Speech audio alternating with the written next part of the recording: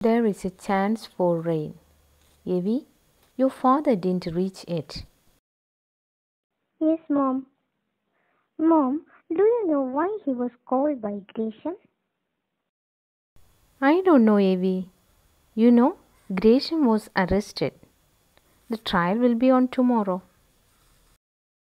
I know it, Mom. My father is the only witness against Mr. Gresham. Then why did he want to see my father? I don't know, dear. He doesn't share much about his business affairs to me. I have also deposited money there.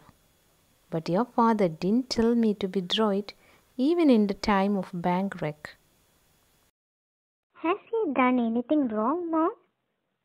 The news said so. No, no, Evie. Your father is an honest man. He won't lie anybody whatever happens.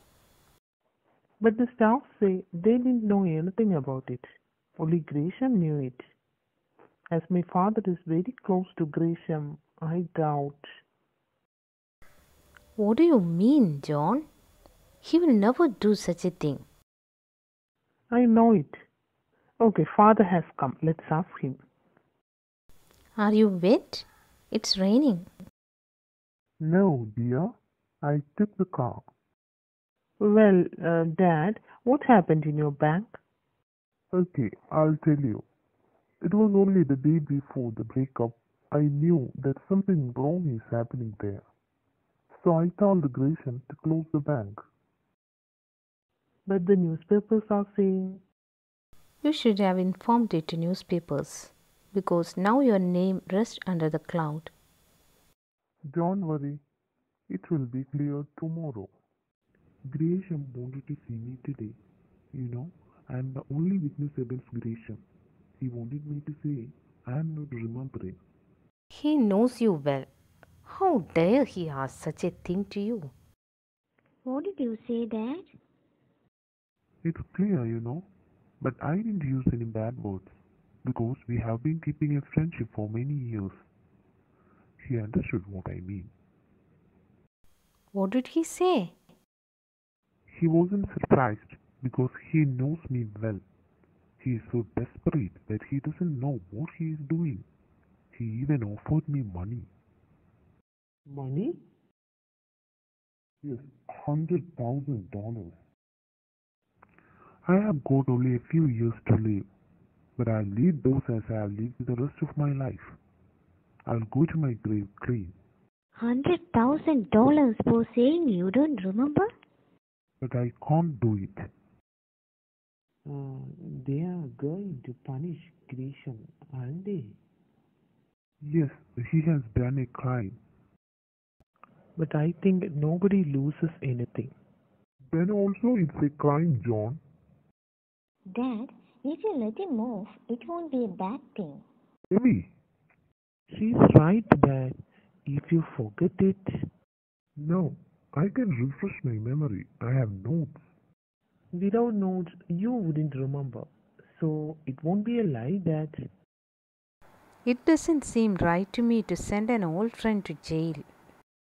Are you telling me to accept the bribe money? If you go understand tomorrow, they put John Gresham in jail. Then what will people say?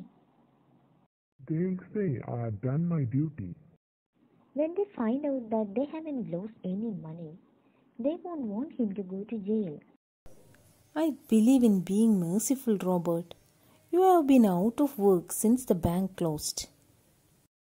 I'll find a position. $100,000 would mean a great deal to us, Robert. So, you want me to take this money? You could go into business with someone else, Dad. 100,000 is a lot of money.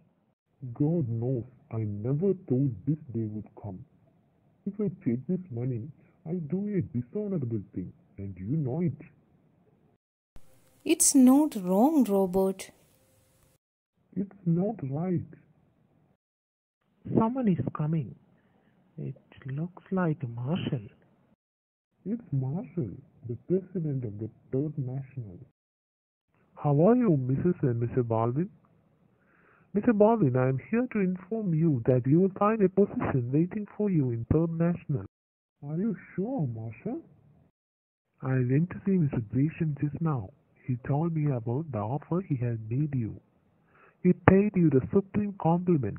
He decided to confess before the court than going for a trial with you. Confessed? Yes, you are highly truthful. I honor and respect you.